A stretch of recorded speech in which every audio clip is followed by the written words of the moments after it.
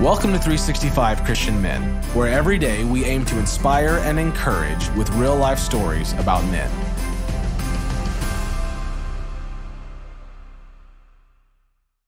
December 28th, Michael Faraday. Growing up in a poor family, Faraday received very little formal education.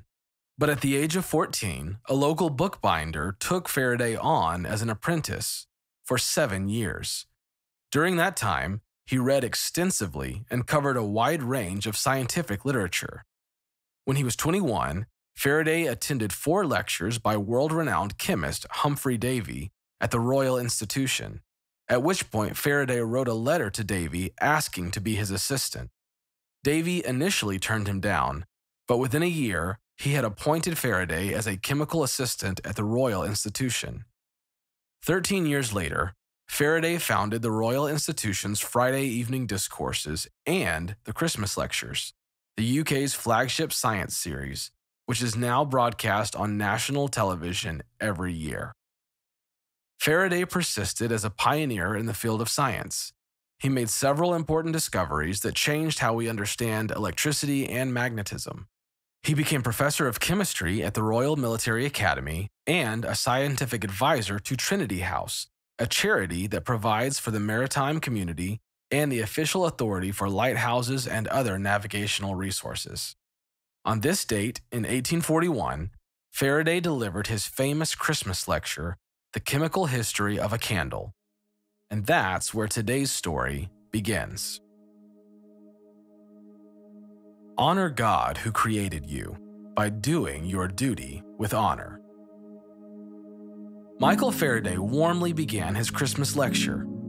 And now, boys and girls, I must first tell you of what candles are made. His smile immediately captured the evening's crowd of several hundred people who had gathered in the familiar lecture theater. The people watched as he described the qualities of various types of candles, which had been gifted to him for the lecture. He delightfully detailed how each type of candle had been created and which types would burn with greatest efficacy. Observing 2 cosmetically beautiful candles designed to cast shadows as they burned, as a glowing sun above the bouquet of flowers beneath, Faraday said, "All, however, that is fine and beautiful is not useful. These fluted candles, pretty as they are bad candles. They are bad because of their external shape."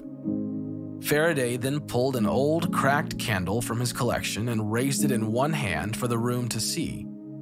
He said the candle had been salvaged from a deep shipwreck after more than 50 years in unfavorable conditions. "I have here a candle that has been taken out of the Royal George, it is said by Colonel Charles Paisley. It has been sunk in the sea for many years, subject to the action of salt water. It shows you how well candles may be preserved, for though it is cracked about and broken a great deal, yet when lighted, it goes on burning regularly, and the tallow resumes its natural condition as soon as it is fused." Faraday then lit the wick of the shipwrecked candle and revealed a strong, golden flame. There is not a law under which any part of this universe is governed which does not come into play and is touched upon in these phenomena. There is no better, there is no more open door by which you can enter into the study of natural philosophy than by considering the physical phenomena of a candle. The crowd watched in fascination. As he lit several types of candles, Faraday made his way through the outline of his lecture and experiments, pointing out scientific observations as he went, from how old candles burn without immediately being consumed, to how candles can remain a solid and liquid simultaneously.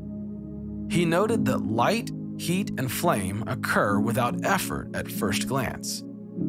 Then, he identified the vast array of chemical and physical interactions that actually made these simple aspects of a candle possible. A miraculous, complex harmony of natural laws at work.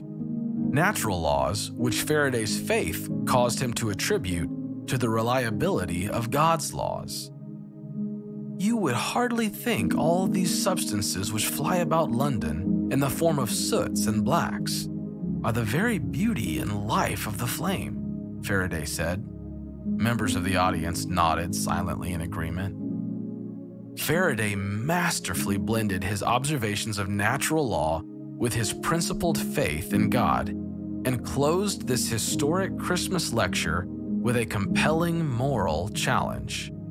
Indeed, all I can say to you at the end of these lectures is to express a wish that you may, in your generation, be fit to compare to a candle, that in all your actions you may justify the beauty of the taper by making your deeds honorable and effectual in the discharge of your duty to your fellow men.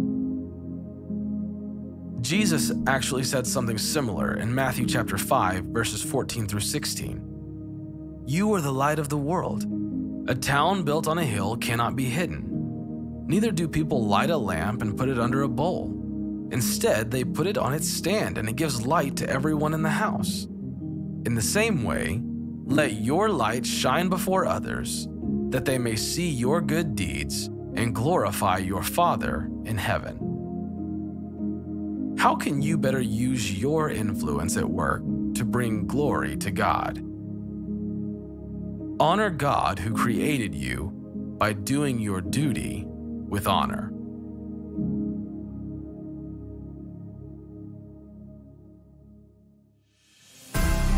Thank you for listening to today's story. Every day of the year, our hope is to inspire you with real-life stories of faithful men who have gone before us. Hebrews 12:1 says, "Therefore, since we are surrounded by so great a cloud of witnesses, let us lay aside every weight and the sin that so easily ensnares us. Let us run with endurance the race that is set before us." Join us tomorrow for another story at 365christianmen.com.